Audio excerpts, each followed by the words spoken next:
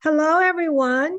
I'm Pearl Grimes. I am the founder and director of the Vitiligo and Pigmentation Institute of Southern California and the Grimes Center for Medical and Aesthetic Dermatology. I'm also a clinical professor of dermatology at UCLA. And it is truly my honor and pleasure to present this year's Crutchfield Annual Dermatology Lecture. So today we're going to talk about advances in the pathogenesis and treatment of vitiligo. These are my disclosures, and other than having spent the overwhelming majority of my medical career working on disorders of pigmentation from the basic science and clinical perspective, I have no conflicts in giving this talk today. So when we think of vitiligo, the first point that I'd like to establish is vitiligo has an equal incidence in darker versus lighter skin types. And unfortunately, from a historical perspective, there's been a myth, and the myth suggests that it's much more common or almost exclusively seen in darker skin types. So we want to dispel that notion now as we go forward. And regardless of whether or not an individual has lighter skin or darker skin, vitiligo, no doubt, is one of the most psychologically devastating conditions that we see in dermatology. It impacts an individual's self-esteem, self-worth. There are multiple studies from around the world have documented the impact on quality of life. We just completed a global study of 3,541 patients from multiple countries around the globe.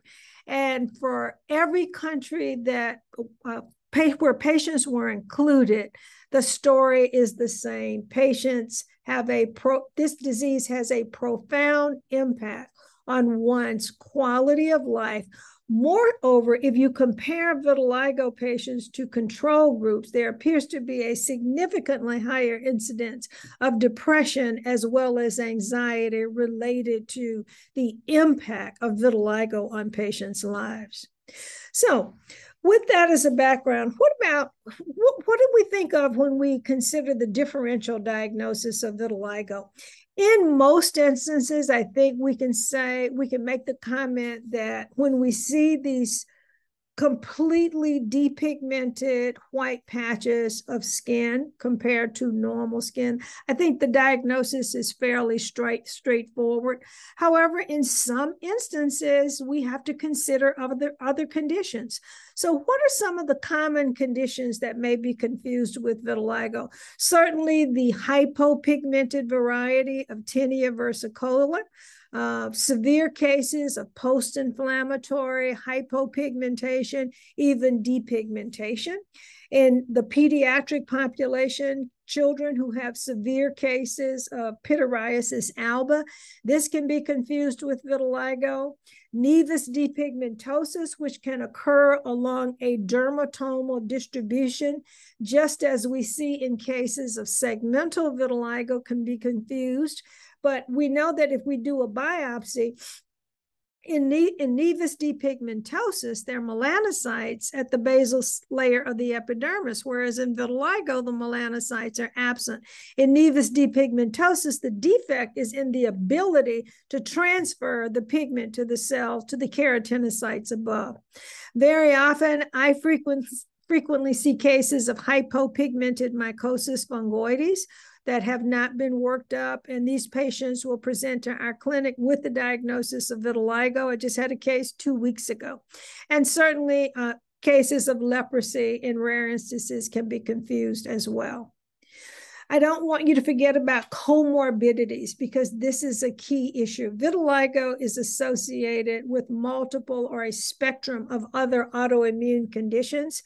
I have a list of these conditions as you see here. Thyroid disorders, Hashimoto's thyroiditis, Graves' disease, alopecia areata, inflammatory bowel diseases such as Crohn's and ulcerative colitis, diabetes mellitus, rheumatoid arthritis, pernicious anemia, Addison's disease.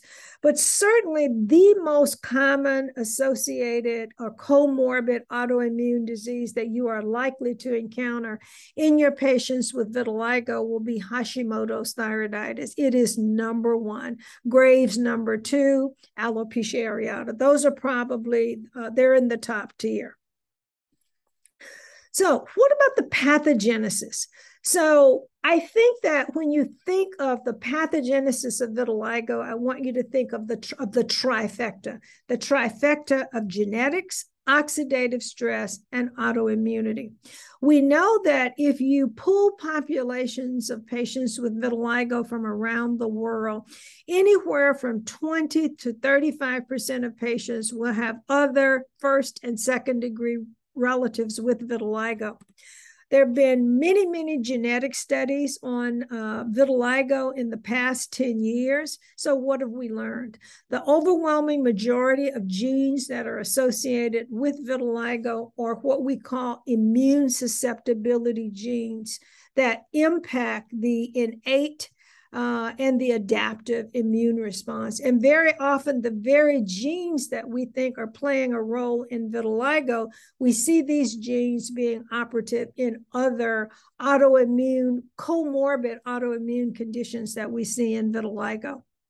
We think that in individuals who have that immunogenetic predisposition, oxidative stress is a key player.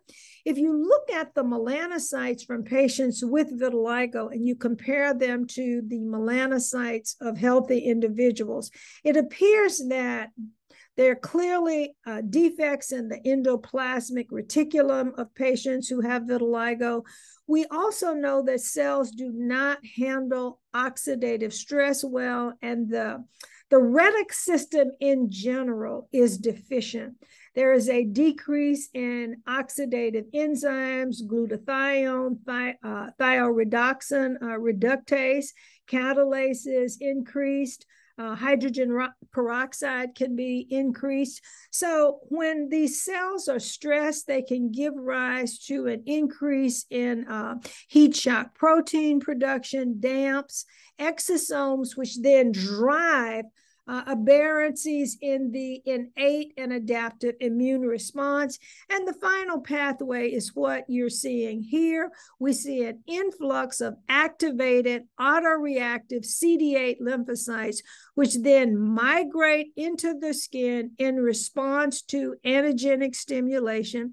These cells release interferon gamma, which binds to its keratinocyte receptor, activating the JAK-STAT pathway, recruitment, production of chemokines CXCL9, CXCL10, which binds to its receptor to drive the influx of CD8 autoreactive lymphocytes, which mediate the final destruction of the melanocyte in vitiligo.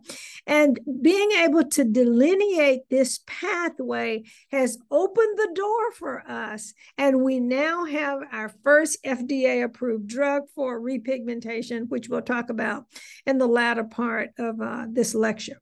So, what about the diagnosis of vitiligo? In general, the diagnosis is fairly straightforward. It can be made on the very clinical features that the stark contrast of the depigmented patches compared to normal skin. This is pretty straightforward. However, in some instances, this depigmentation may not be so straightforward, and we do not hesitate to do biopsies of the involved and uninvolved skin for comparison. And I think this is very important. If you're looking at what is happening in melanocytes versus the normal skin, if you're trying to characterize what is happening in the depigmented patches, I think you really want to be able to compare it to normal skin, adjacent normal skin. Given the association of vitiligo with a spectrum of comorbid autoimmune diseases, this is our standard workup here at the Institute. We do a CBC with the differential, comprehensive metabolic panel. I think thyroid function tests are essential. Thyroid antibodies are also important because very often you can see a patient can present with thyroid antibodies.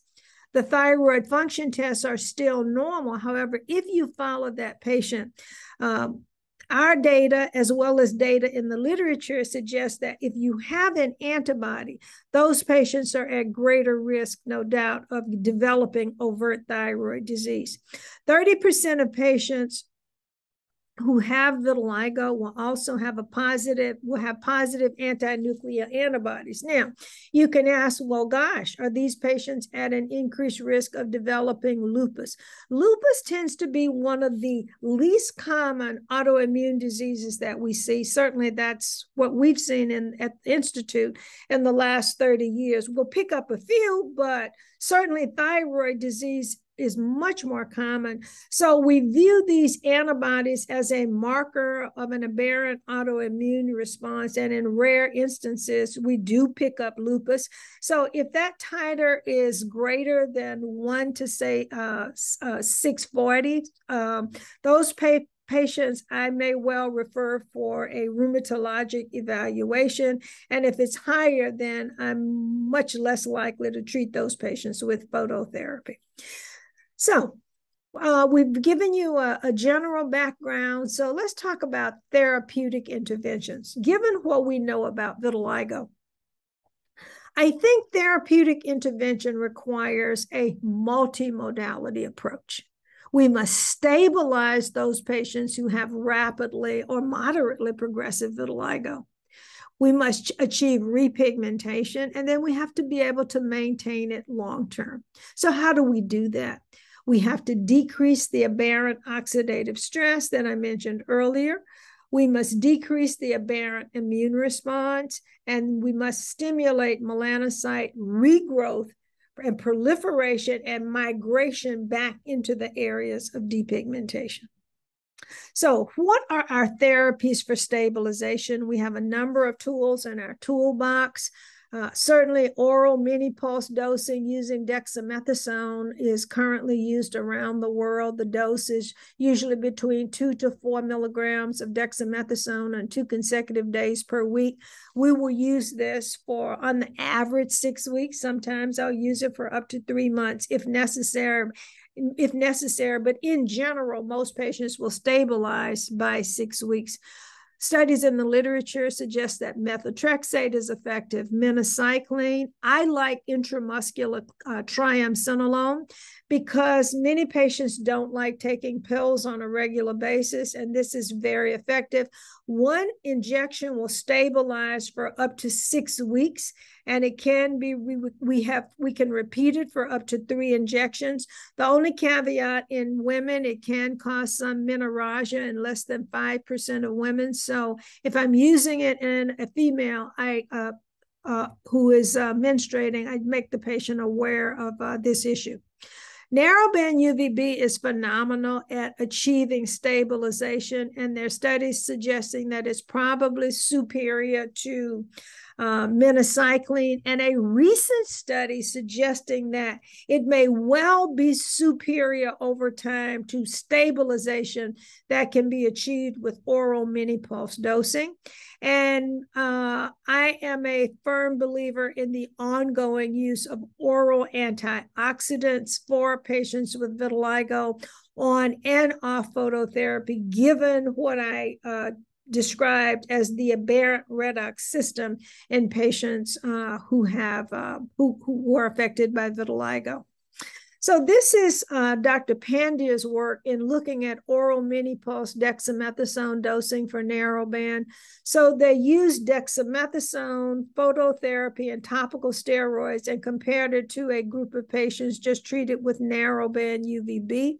The stabilization response was significantly greater, i.e. arrest of disease activity, in the combination group receiving narrowband clobetasol and oral dexamethasone on 2 consecutive days per week. So I think the take-home message here is if you have a patient who has active disease, an integral part of therapy is working to stabilize the disease as you work to repigment. As I mentioned, I'm an advocate for vitamin supplementation as well, given the role of oxidative stress. Here, I give you a list of supplements that are reported in the literature to be effective, and I've given you the dosing. These supplements include vitamin B12 and folic acid. And really, if you look at the data from a historical perspective, it all began in the 90s using supplementation from a report by Montes from South America using B12, folic acid, and vitamin C in a cohort of patients with vitiligo. And he reported both stabilization and repigmentation. So other supplements include vitamin D, vitamin E, zinc, ginkgo biloba, and studies on polypodium leukotomas. Now, here at our institute, if I could only have one vitamin for patients, it would be vitamin D. And this is why. It is such an important player in melanocyte growth, differentiation, but we've talked about vitiligo being an autoimmune disease. Vitamin D modulates over 2,000 genes in the body. It's a major player in inhibiting T cell activation. It's a major immunomodulatory agent, and it's not a vitamin, it really is a hormone. So I cannot overemphasize the importance of healthy vitamin D levels in patients with vitiligo, and vitamin D deficiency amongst our patients is rampant. Polypodium leukotomas, multiple studies documenting its efficacy. Why? It has photoprotective properties. It's a powerful antioxidant, and it also has immunomodulatory properties. Now, I want to tease out vitamin D a little bit more. Again, if we go around the world, there are multiple studies now, and these studies have been reported in the past 10 years. This is the top study is a meta-analysis of 31 studies, which documented a significant decrease in vitamin D levels in vitiligo patients compared to controls. The deficiency was even greater in indoor workers versus outdoor workers. And in this second study, it was a retrospective study of 101 patients showing that active vitiligo at baseline was more often associated with vitamin D deficiency, and at the 6-month follow-up, patients who at 6 months had normal vitamin D levels, these patients had significantly greater repigmentation. There's also a great study that was published in the last 6 months out of Brigham in Boston. This study was in 25,000 patients, showing that vitamin D as well as fish oil had a significant relationship in being able to mitigate autoimmune diseases. So again, if you're only going to give your patients one vitamin, I would say check your vitamin D levels and do vitamin D supplementation. So what about our overall therapeutic advances for vitiligo?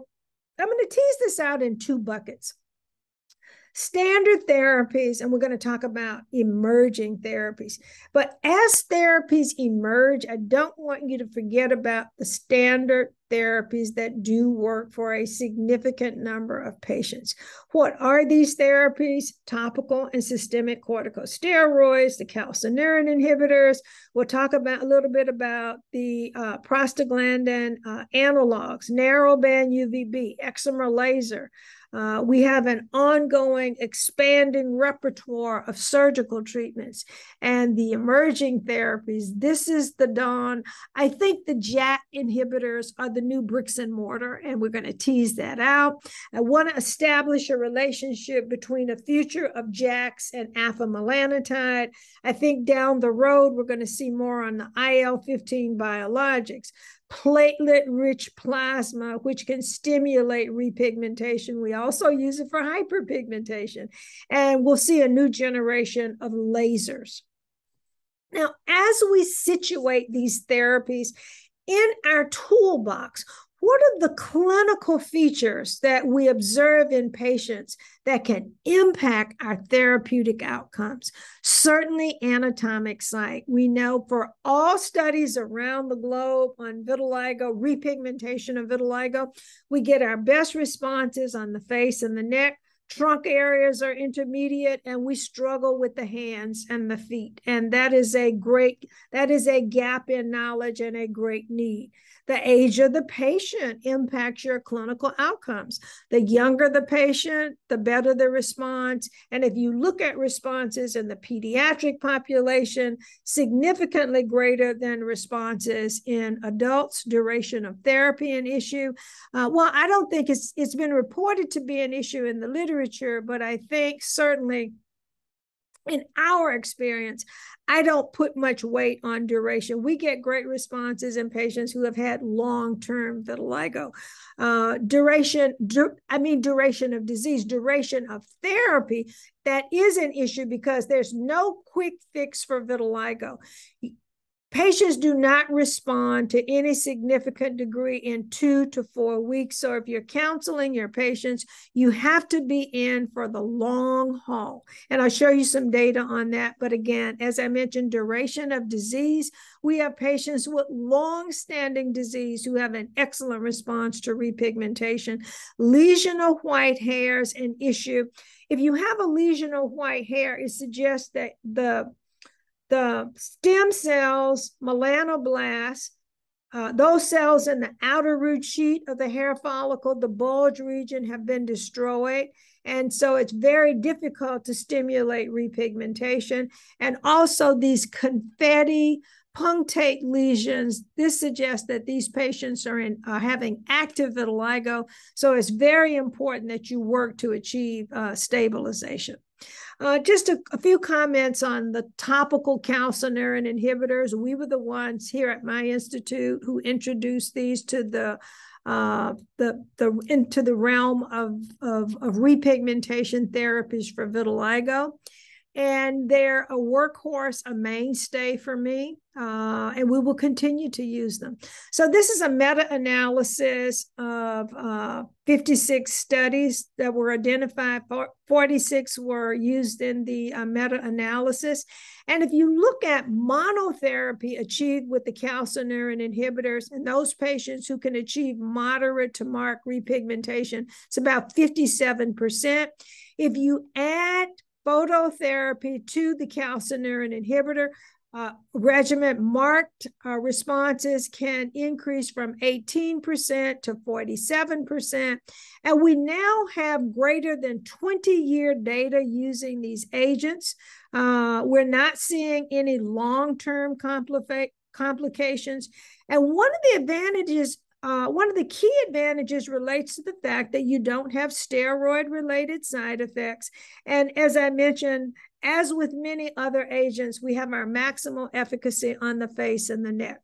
So if we tease out other aspects of the calcineurin inhibitors, tacrolimus versus pimecrolimus, I think tacrolimus is a more effective agent. Great for patients who have limited involvement, again, best on the face and the neck. Some studies suggest that repigmentation may begin sooner than what we see with topical steroids. But overall, I think we can make the statement that most studies suggest that the calcineurin inhibitors have comparable efficacy to your higher potency topical steroids.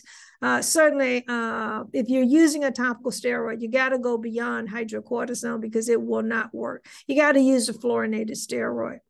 You can have some burning and stinging, but that usually resolves, and they work great in combination with narrowband UVB. Some studies suggest that there may be better efficacy in darker racial ethnic groups. The calcineurin inhibitors are also great for for maintenance therapy. This is a study by Cavalli. It was a randomized, double-blind, placebo-controlled study, 35 patients. placebo and tacrolimus. And once patients achieved optimal repigmentation, twice weekly tacrolimus ointment was effective for maintenance therapy of patches that had previously repigmented. And we have many patients that we place on maintenance therapy with tacrolimus 0.1%. And the goal is to keep them on maintenance. And then I will transition from twice a week to once a week. And then I try to get them off of all therapies to see whether or not they're able to maintain repigmentation.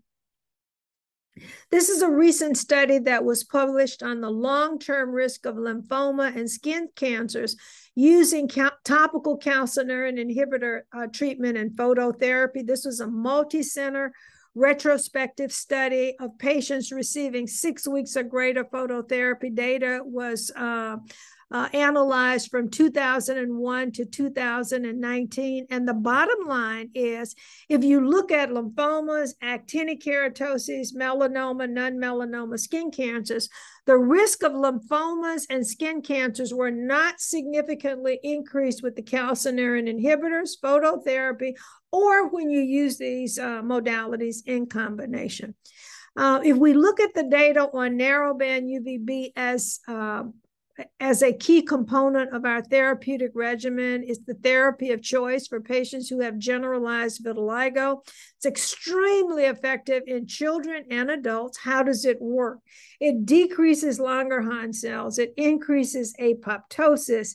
It impacts melanocyte proliferation and melanogenesis. It stimulates melanocyte growth factors, alpha MSH, endothelin-1, basic fibroblast growth factors.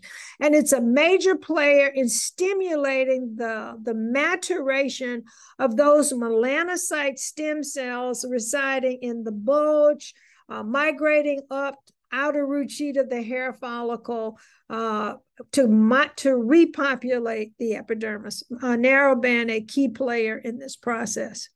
And this is data looking at phototherapy. This is a meta-analysis of 35 studies.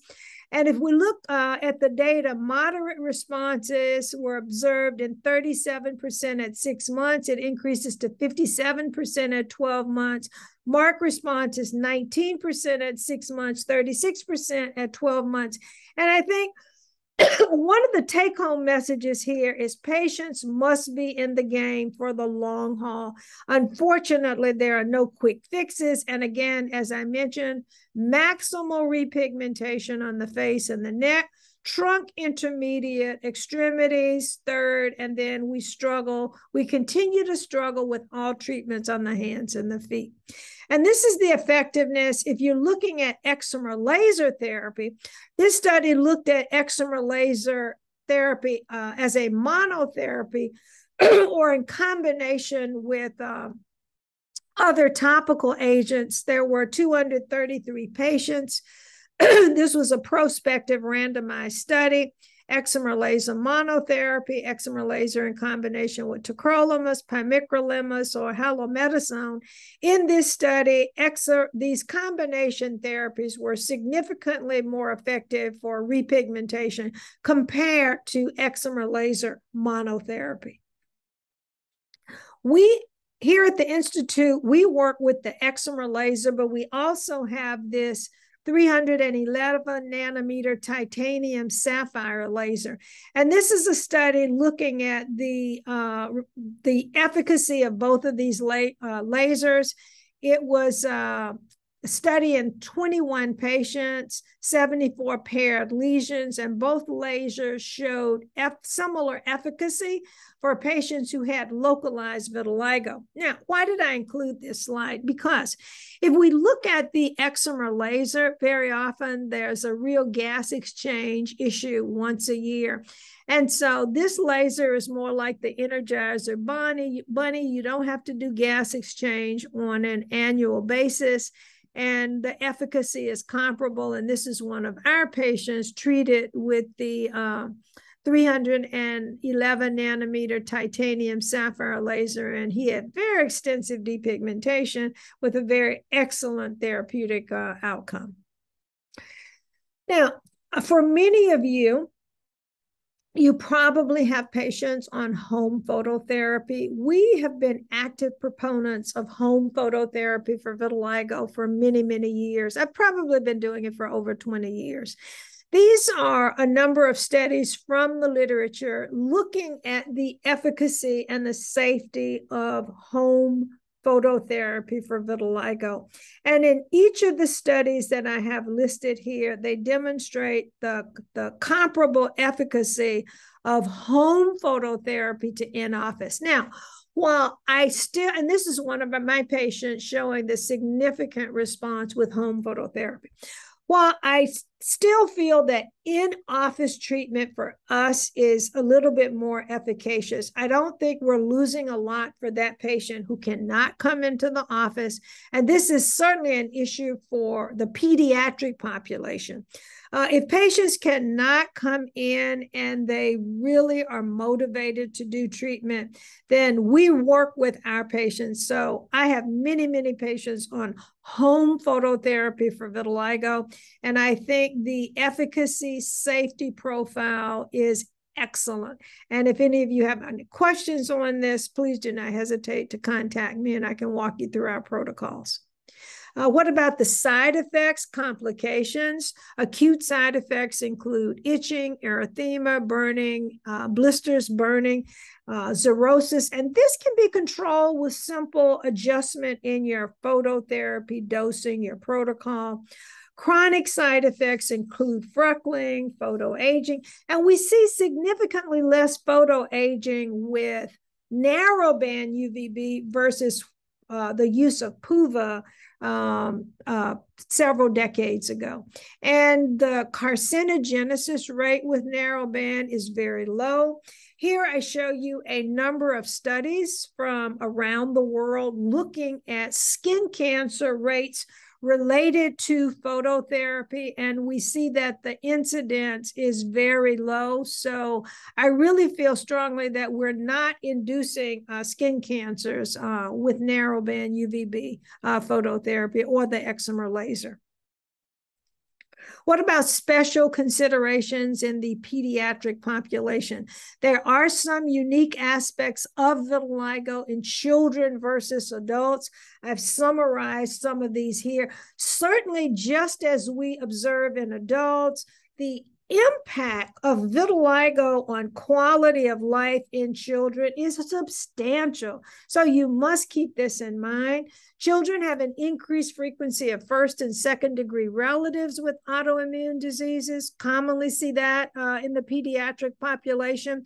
While the incidence of associated autoimmune diseases may be less, it's still very common in the pediatric population. We have an increased frequency of segmental vitiligo, as you're seeing here, that occurs along a nerve distribution, and we still don't know why this is much more common in the pediatric population versus adults. And clearly, all studies now suggest that there is enhanced repigmentation in the pediatric population compared to what we're seeing in adults. And this is one of our patients showing she had extensive vitiligo, probably at least 20% of her body surface area. And you can see that significant repigmentation with just 62 treatments of narrowband UVB. I like the prostaglandin F2 alpha analogs, as I don't use them as first line, but I use them as second line. We use latanoprost and bimatoprost. Latanoprost is less expensive than bimatoprost. How do these agents work? They increase melanogenesis, they increase melanocyte proliferation, and they also increase the transfer of melanin to epidermal keratinocytes. And this is our bimatoprost study. Unfortunately, the FDA would not allow us to use it on the face in this investigator-initiated study. So we had three groups of subjects in the study. One group received bimatoprost monotherapy. Second group, bimatoprost plus mometasone. Third group, mometasone plus placebo. We saw our best responses in the combination group of bimatoprost plus mometasone. You can see this before and after here, and side effects were minimal. Now, I want to finish up on emerging therapies. We're going to talk about JAKs in just a second. JAKs are now the new bricks and mortar for vitiligo. Ruxolitinib was just approved, and I'm so excited. We made history 3 weeks ago. But we're going to see other emerging immune modulatory agents. Kinase inhibitors are under investigation. Anti-IL-15 biologics. These block IL-15 signaling, which is important in addressing the resident autoreactive CD8 lymphocytes, these memory CD8 lymphocytes that have been shown to live in the skin of patients with vitiligo, and we think that they play a role in reactivation of the disease.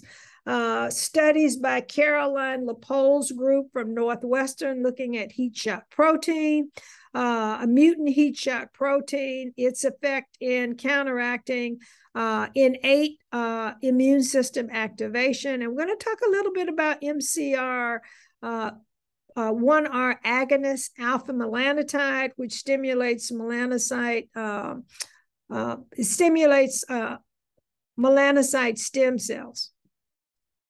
So, as I said, ruxolitinib was recently approved. We know that the disease pathogenesis in vitiligo is driven by interferon gamma activation of JAK-STAT signaling. So I'll walk you through the ruxolitinib data.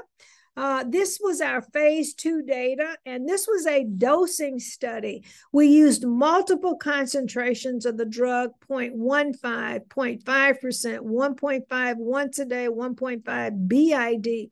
And this is the 24-week, the 52-week looking at facial VASI 75 and facial VASI 90. And what we found in the phase 2 dosing study was that at 52 weeks, the proportion of patients achieving an FVASI 75 and an FVASI 90, it was highest in the group who were treated with the 1.5% twice a day. And so this is what we took into the phase 3 trials. So what else did we learn in the phase 2 studies? More responders were female. There were less than 50. Responders had a disease duration greater than 20 years. They were treated with previous phototherapy. There were no differences in responders based on race, skin type, baseline BSA, or disease status, and we pretty much observed the same findings in the phase 3 study. And it was interesting, responders skewed more towards Th2 cytokine production versus the non-responders that skewed more towards a Th1, Th17 cytokine profile. So these are just some of the before and afters in the phase 2. Face, even some repigmentation here on the hands, significant repigmentation of the chest. So now I'm going to take you into the TruV1, TruV2, that this is the data that facilitated FDA approval of ruxolitinib. So here we see in TruV1 and TruV2, at week 24, the FVASI 75 was achieved in a significantly greater proportion of patients in the ruxolitinib group versus vitiligo.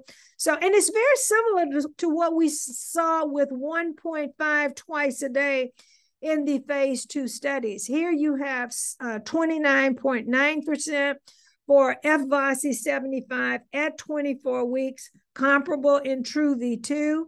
And if we look at FVASI 50, 51, so the studies are very identical. FVASI 90, 15%, 15%. So ultimately, so we're so happy in that Opzelura, ruxolitinib, is now available as a tool for repigmentation of vitiligo. So these are images, FAAD. This patient achieved significant repigmentation in the phase 3 study. This is baseline week 12, and you can see at week 24, he really is almost completely repigmented. What about biomarkers of disease activity?